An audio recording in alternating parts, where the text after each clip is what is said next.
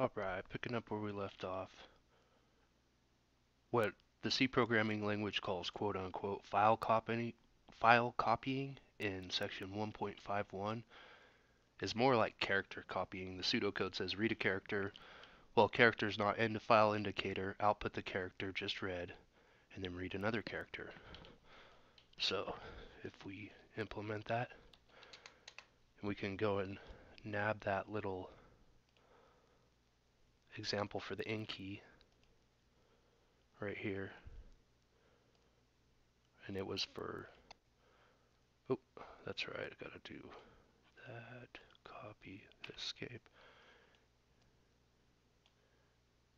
and then paste that in. It's not Control V, and then Shift Tab, highlight and Shift Tab to dedent that. Okay, so this right here, Shift F5, just will do an infinite empty loop until character 27 is read, which is generated by pressing the escape key. So we can open up that empty loop here, and we can tell it to print the character read. So in order to print it, we're going to have to come down here and steal this code, cut that out, or actually we're going to call it K, so K for like key. And if you want to know if a variable name's taken, you can just type it and hit F1, and it's like, okay, key's taken, so we obviously shouldn't use that. So K will get the in key string, which is I think a buffer on IBM up to 15 characters, and then we'll print it. So what we're doing is we're just getting that character and we're printing it. It seems pretty mundane, but that's something that has to happen on some level for that to occur. It doesn't just happen on a computer necessarily. So we're getting the key, we're printing it, and then we're checking it, and we're going to loop until excuse me, we're going to loop until that key is the character equivalent of 27, the escape key. Shift F5, and then what did I do wrong here?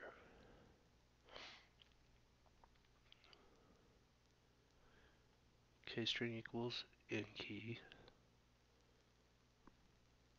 print it, do loop until it equals 27. Oh yeah, that's right. I always forget this one. You got to put a semicolon right there so that it doesn't print a new line, because if we go back and look, I don't know if the frame rate's high enough, but you can see like characters whizzing by on there. So anyway, if I put a semicolon right here, then it will tell it just print the next character. Excuse me, I'm just getting over being sick.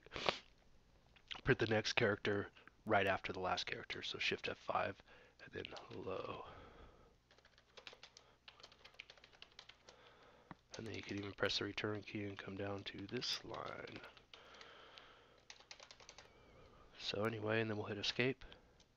Well, the C programming book specifically says to read the input so we get an end of file signal. So if we go into help and the contents, then there's this quick reference for the ASCII character codes. It's American Standard for Communication Information Interchange or something.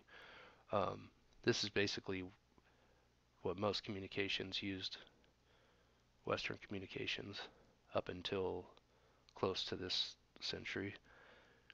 And there was just 8-bit character codes. Anyway, you could see 27 is equal to the escape key, and there actually is a printable character there.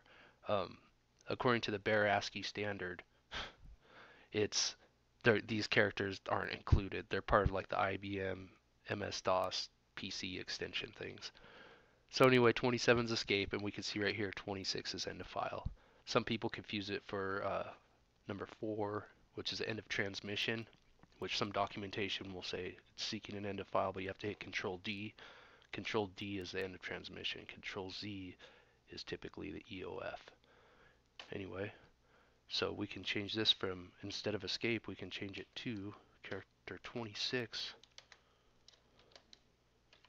which should be the equivalent of that end of file character, and then we'll put better instructions right here and say press Control Z. So now we can type stuff, and then we hit escape doesn't work anymore. Control D won't work, but Control Z will. So let's one-up it. Let's make it, since we're grabbing each character, oops, since we're grabbing each character, we can slide in a little set color call right here. And this will be our own little function. And we'll just say, hit Alt E to get this menu and then go. Just be a sub because we don't want to return a value. And it's going to be called set color. And so in set color, we're going to create a static variable called CLR. And static basically says that static is the storage duration. So normally in a function or a subcall, like you use a variable, gets thrown away, and then it sort of gets like reinitialized the next time that you run that sub or function. Well, if you say static, you're saying remember the value of this between calls. So it's effectively created once and then that value is preserved. So in some ways, it's like the duration, I don't want to say it's global because it's not global, and that's the whole point, is that you're keeping this, you're avoiding using a global variable because otherwise to preserve the value in a more generic setting, you would have to create a global variable. So this is saying this variable is only accessible within this subfunction under this name, but we still will preserve it. So when you see static, that refers to the storage duration. And then what we're going to do is call the built-in color function, and we're going to pass it that CLR value, which should be 0 when it's first initialized. And then after we change the color to 0, which will be black, and then so on and so forth, it will cycle through each call. We're going to increment it by 1. So then the next time it will be like white or yellow or whatever the colors are in that order. And it only goes up to 15. So we need to make sure and say if this number goes above 15, then set it back down to 0. And this introduces the if then else clause. Excuse me. The if then else clause, so which I'm surprised, I mean, even in the C programming book, it still hasn't covered that yet.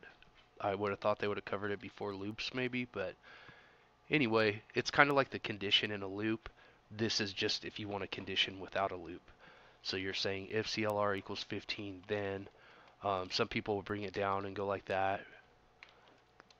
That's actually the more typical way to do it. And then you could say else, otherwise, you know, we want to do nothing actually, so I'll just put a comment there. But since we want to do nothing, and then if you do that to close it out, you need to do an end if. But since we don't care about doing nothing, it will just automatically do nothing, so we can do that. But we might as well just stuff it on one line because no reason to use up the extra line. Alright, so running back through that real quick, it's a set color sub procedure, and the very first time it's basically going to call this, and then it's going to ignore it and preserve the value of this new variable that starts at 0. We could even like maybe explicitly set it to 0, but to keep it simple. In more advanced real-world programming, you would want to be more explicit most times. And then this is a built-in function, color, and we're passing it that value initially 0, and then we're incrementing it by 1, which won't do anything until the next iteration through. And then after we increment it by 1, if it's beyond 15, we're going to go ahead and reset it back down to 0. And then this end sub, we should be able to hit F2 and go back to the main one. That should drop us out, you know, we'll call set color, run all that stuff, and then drop us out right here on print, and then print it. So let's go ahead and run it. And then this is in color. So it's cycling through all the colors, but if you notice, I'll hit backspace to produce the blocks. We're not getting, like, there's 2 browns already on the screen, and there's not, you know, 15 colors in between those browns. What's going on? Like if I wait a second in between each tap. Right there, I'm getting like 2 on a color. So anyway, what's going on? That's the keyboard buffer in effect, and the way that we're polling, hit Control Z. what it's doing is this do loop right here is endlessly just, it's cycling. And basically every time we pull it, if we haven't pressed a key, there's going to be a null, which is an empty string. It's just like that, like empty string like that. And so it doesn't print, it doesn't take up any space or anything. It tries to, but it doesn't. But it still changes the color on that cycle. So that's what's going on there. So if we put a little condition down here and say, or actually up here, let's get rid of this. And we'll just say if the key is not equal to a blank, basically a null, then call that setColor function.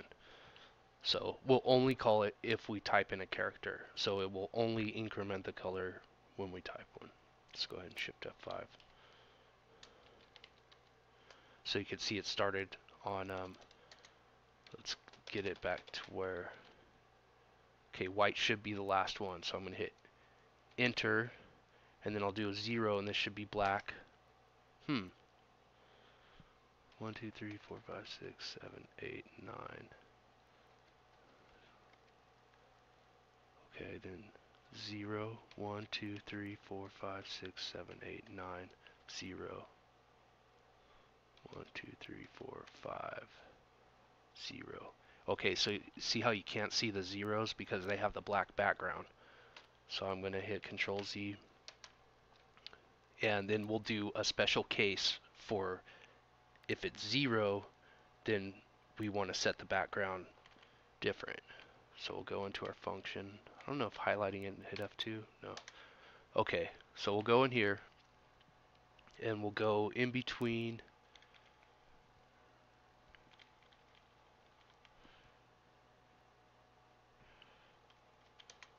so we can blast out another if statement in here, and we can say if color is 0,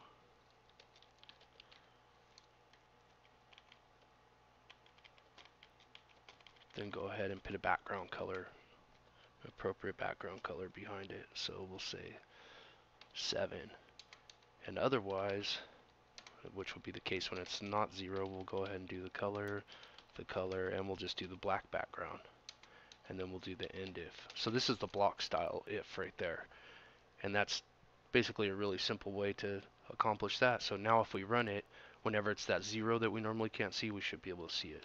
So I'm going to hit 0, there it is, and then 1, 2, 3, 4, 6, 7, 8, 9, 10, 11, 12, 13, 14, 15, and I'll hit 8. And you can see it's still the 0 color, but it's just echoing the characters. And then we can just hold backspace and cycle through them.